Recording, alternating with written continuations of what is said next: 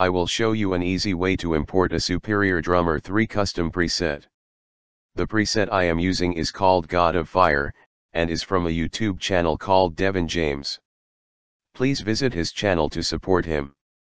Before you choose a preset, it is important to note that you own all of the expansion packs that were used to make it. For example, he has listed them here. I happen to have these expansion packs. Just download the file. When you go to your downloads folder, the file will look like this.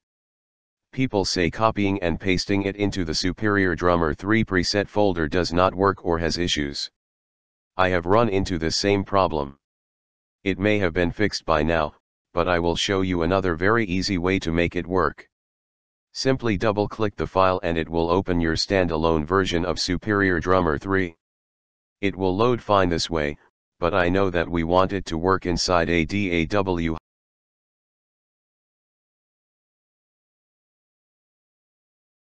Hover over the preset drop-down menu and scroll down to Save As.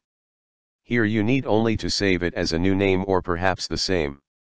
Also note the expansion pack that loads up with this preset.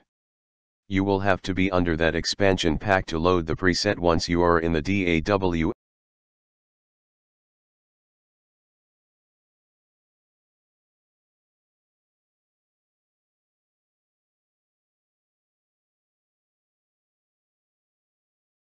After you saved it as a new preset, close out of the standalone version and open your DAW.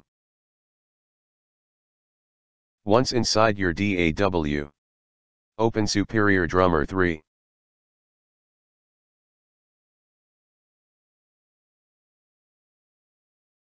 You will notice the User Presets tab is still grayed out if the right expansion pack is not loaded.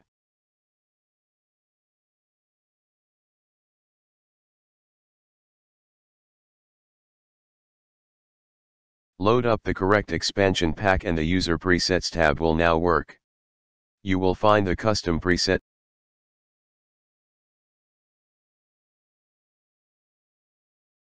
Now it works.